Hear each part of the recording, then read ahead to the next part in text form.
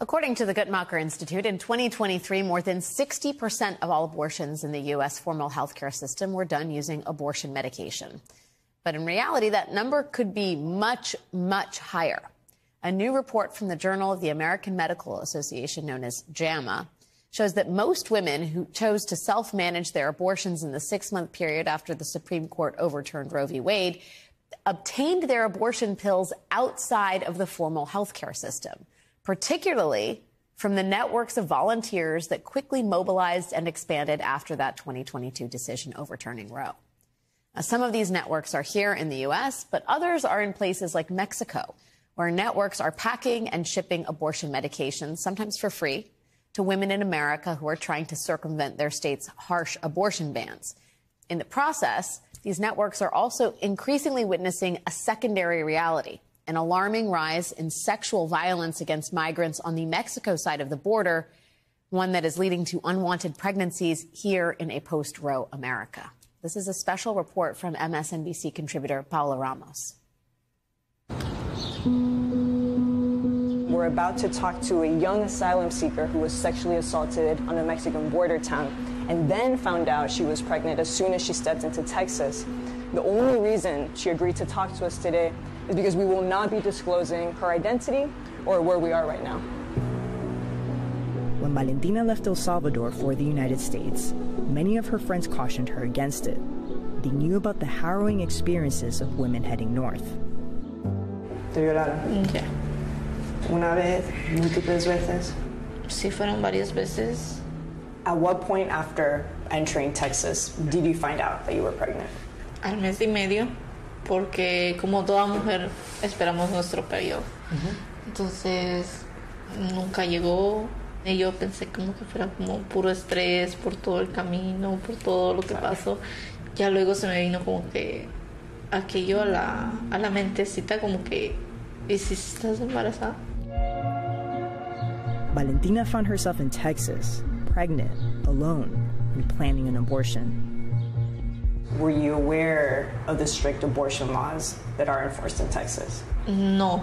Entonces yo fui buscando información en Google, videos y todo, y en Facebook grupos de personas que la vendían y todo eso. And what did you learn? De todo fue como que apuntaba como en Texas no puedes hacer nada. Were you looking for clinical help? What did you want? En mi cabeza siempre estuvo como comprar las pastillas. Lo veía tan fácil como que tomarme una pastilla y ya. The pills Valentina is referring to are a combination of mifepristone and misoprostol, the FDA-approved regimen for medical termination of pregnancy. More than 60% of all abortions performed in the United States are done using these pills. But since the Supreme Court overturned Roe v. Wade in 2022, 14 Republican-led states, including Texas, have banned the medication. Habían como muchos lugares donde conseguirlas, pero no te enviaban a Texas. Valentina found a group that was able to ship the pills to a friend's house in a nearby state. At 14 weeks pregnant, she found herself packing once more, this time to carry out a self-managed abortion. Weeks after she returned to Texas, Valentina managed to obtain more packs of misoprostol, one of the abortion pills she used. Inspired by her own struggle, she decided to break the law to help women in similar situations. Were you aware that what you were doing was illegal? Siempre estuve consciente como de la manera ilegal que era todo. Tengo dos opciones, o me daño mi récord o ayudo. Y yo pues dije, no, pues prefiero ayudar y que sea lo que pase. Do you have any left right now? Sí, ayudé 4 personas y queda una es la restante. Are you still thinking about helping other women? Ya esta etapa allí yo creo que ya está cerrada. Mi última dosis se la di a una chica de acá en Texas, que vivía como a 40 minutos de mi casa y me dijo, pues mira, fíjate que voy llegando y estoy embarazada, necesito una dosis. Yo le dije, ok, te las voy a ir a dejar. Valentina says she's no longer providing abortion pills. But on the other side of the border, activists are working day and night to fill the void.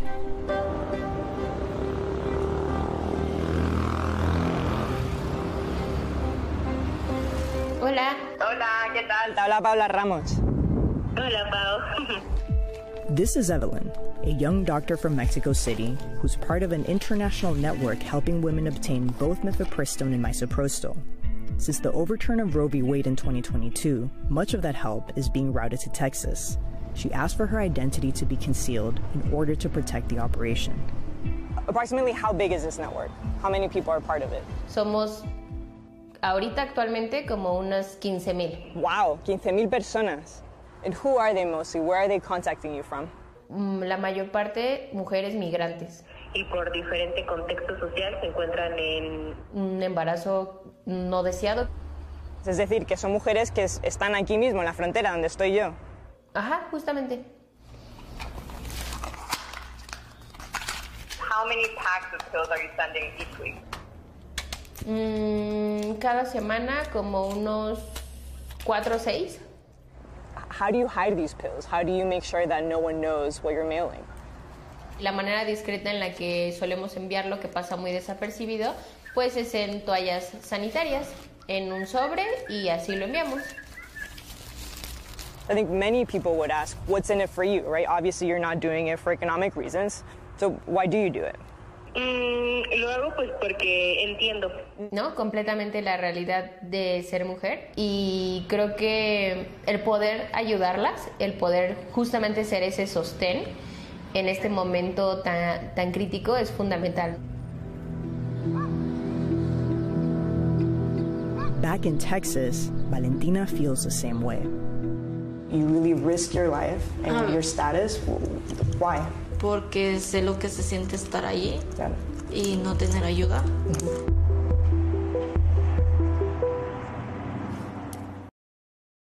Justice Ketanji Brown Jackson, for her part, was not having any of this. She suggested that the remedy here, with getting rid of mifepristone for everybody, was ridiculously broad, especially given the highly unlikely and as yet totally hypothetical harm that could be done to this group of 7 physicians and dentists.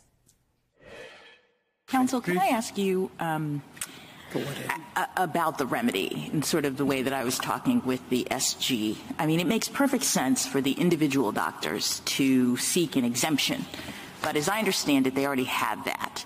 And so what they're asking for here is that in order to prevent them from possibly ever having to do these kinds of procedures, everyone else should be prevented from getting access to this medication. So why isn't that plainly overbroad scope of the remedy the end of this case?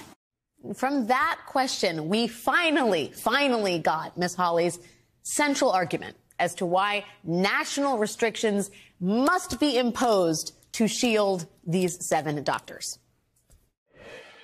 These are emergency situations. Respondent doctors don't necessarily know until they scrub into that operating room whether this may or may not be abortion drug harm. Because these are emergency situations, they can't waste precious moments scrubbing in. No. I'm saying assuming we have a world in which they can actually lodge the objections that you say that they have. My question is, isn't that enough to remedy their issue? Do we have to also entertain your argument that no one else in the world can have this drug, or no one else in America should have this drug in order to protect your clients? So again, Your Honor, it's not possible given the emergency nature of these situations. Counsel, let me interrupt there. I'm sorry. That was a real argument before the Supreme Court today, that mifepristone has to be banned for everyone after 7 weeks of pregnancy because emergency room doctors don't have time to wash their hands repeatedly. We will have to wait until June to know what the court thinks of that. Jessica. Yeah. Scrubbing in and scrubbing out. It's just too much for doctors, therefore no mifepristone for anybody. I mean, I found it appalling, but also shocking if that can even be possible. You know, I almost didn't find it shocking or surprising, because the group of doctors that they brought forth with this case are such an egregious, radical group of anti-abortion extremists. This is very much who they are. They don't care about patients. They don't care about women's health. This is a group, one of the doctors that they have involved in this case, this is a group that wants doctors to be forced to give women with life-threatening pregnancies C-sections instead of abortions.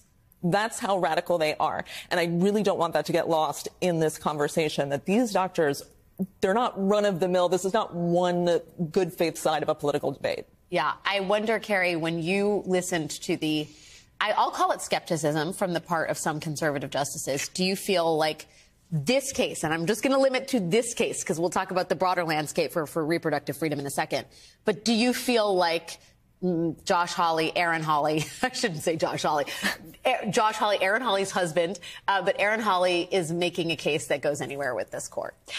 It didn't sound like it. It sounded like the court was prepared to dismiss the case on standing. The standing is so weak, but not just the standing. The facts are weak. The science, the law is weak. This case is weak across the board. It's absurd that it's even before the Supreme Court.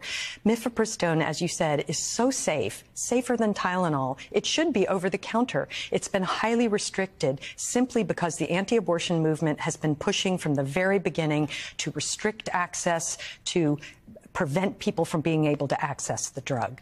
So, I'm hoping that the court will dismiss it, but the anti-abortion movement will not give up. They will come back.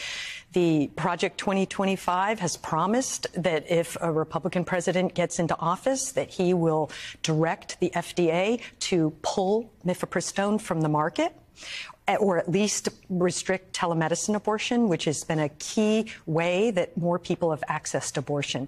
So they're not going to give up, even if the court does dismiss this case. Dahlia, why did the court take this case up? Is this damage control post-Dobbs? I mean, what was the point of this? Was it to just give Clarence Thomas what he wants, which is absurd hearings on any manner of social issues? Not exactly. The court has a structural problem, and the structural problem is that anybody who wanted to file this case could go down to Amarillo, Texas, where Judge Matthew Kaczmarek is it's like putting, your quarter in the candy bar machine. The only judge you were going to get in Amarillo was Judge Kaczmarek. And then they knew that after getting him, he'd do something incredibly dopey, like file a nationwide injunction, making it impossible for anyone in the country to get this drug. And so we have a forum shopping, a judge shopping problem in this country that I should note the courts are trying to address now. But for the moment, the court has the problem of one rogue judge, a rogue Fifth Circuit that blessed huge chunks of his irrational, indefensible logic. And the court had no choice but to take this case. And so I think as long as we have kind of judges that are way, way, way to the fringes, judges who make Samuel Alito and Clarence Thomas look like kind of centrist moderates like they did today, those cases are going to rocket up to the court, and the court is going to be embarrassed, and they were embarrassed today, and they're going to have to take them and bat them away. So that's just a problem with judge shopping. It's a problem with fake facts and, as Carrie said, bad science that somehow makes it into the court's lap, and then the court has to sort of muck out the stall. The statement was made that no court has ever previously second-guessed the FDA's judgment about access to a drug, right? And it's never second-guessed that. That's correct. Do you think the FDA is infallible? No, Your Honor. We don't think that at all, and we don't think that question is really teed up in any way in this case. Do you think the FDA is infallible? That was Justice Samuel Alito's question today in the Supreme Court case that could determine the future of medication abortion and also the future of drug approval in this country. The FDA, after all, is the federal regulatory agency that approves new drugs in the United States. And this case calls into question whether the courts should believe the FDA when it says a drug is safe. Justice Alito's skepticism there tells us a lot about the court's conservatives, and it suggests that they may be thinking about something much bigger than even abortion, namely whether conservatives are going after the regulatory state on whole. Right now, right-wing judicial activists have brought a series of cases that threaten to upend 40 years of Supreme Court precedent and hobble the federal government's basic ability to enforce laws. Those lawsuits are trying to limit regulators' ability to enforce everything from laws against insider trading to laws that protect the food we eat and the air we breathe. Back with me are Carrie Baker and Dahlia Lithwick. Dahlia, let me first just talk to you about this case is obviously about mifepristone, but it really is about whether we believe the FDA, as Alito says, is it infallible? I mean, Do you think this court is prepared to go get into it with Big Pharma? I mean, that's the question. It was very clear from Justice Alito's questions today, not only that he wants to second guess the FDA, but he really wants to stake a claim that, you know, the maker of these pharmaceuticals is money grubbing and greedy and doesn't want to know how dangerous their product is, so they won't do the studies. Like, there's a real kind of sly dig over and over again at Big Pharma.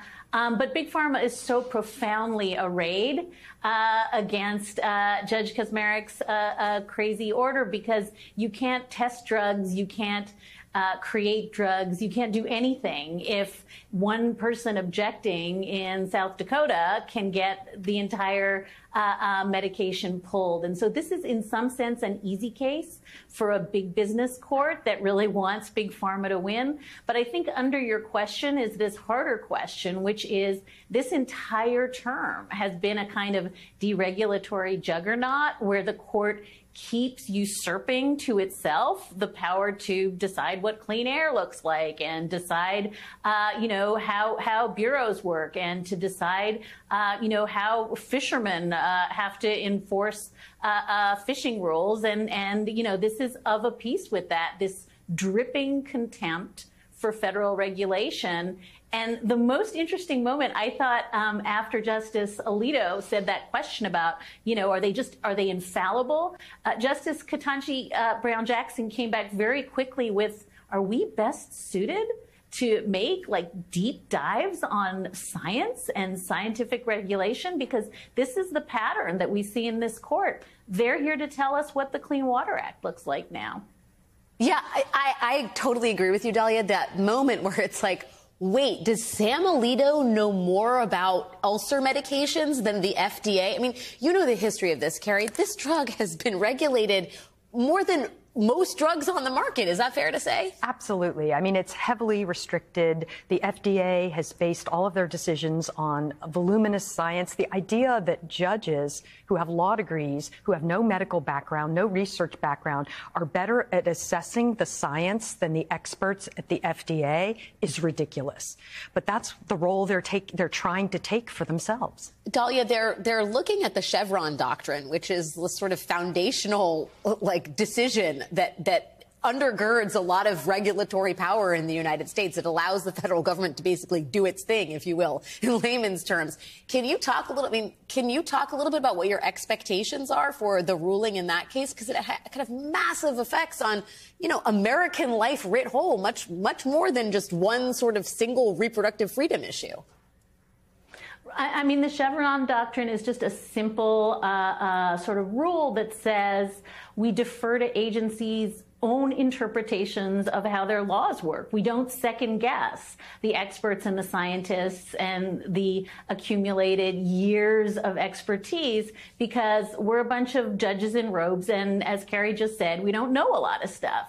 And as you said, that is on the chopping block this year. And in some sense, it comes hand in hand with the major questions doctrine, which is another doctrine that isn't a doctrine and has no sort of roots in anything shallower than sand. And it's another rule that the court has given itself that says if something is a big deal, for instance, President Biden's loan forgiveness plan last year, then we get to decide on that too. So we're seeing the court with this utter lack of humility go from agency to agency and pick off, as you said, the notion that agencies can enforce their own rules in ways that are reasonable. And even in some cases to say, oh, that's just too big a deal, and so we're going to decide on that too. It's a way of both kneecapping the federal government, how government works, and also of giving to the justices themselves almost unbounded authority to decide how we live. Yeah. I mean, Leonard Leo, who's in many ways the architect of this conservative court, says the hard left likes the administrative state, because that's how basically they get their social safety net established. And that is who this court is going after in a big way, not even hiding its intentions. Dahlia Lithwick and Carrie Baker, thank you both so much for your time and expertise. Really appreciate it. Hey everyone, MSNBC has a new and improved app. You'll get real-time alerts and analysis, live blogs, in-depth essays, video highlights, and the best 2024 election coverage. Download the new MSNBC app. Here's how to do it. You tap on the App Store on your phone. You hit search on the bottom right corner. You type in MSNBC. You click on the MSNBC app. You click on Get or the cloud icon and enjoy it.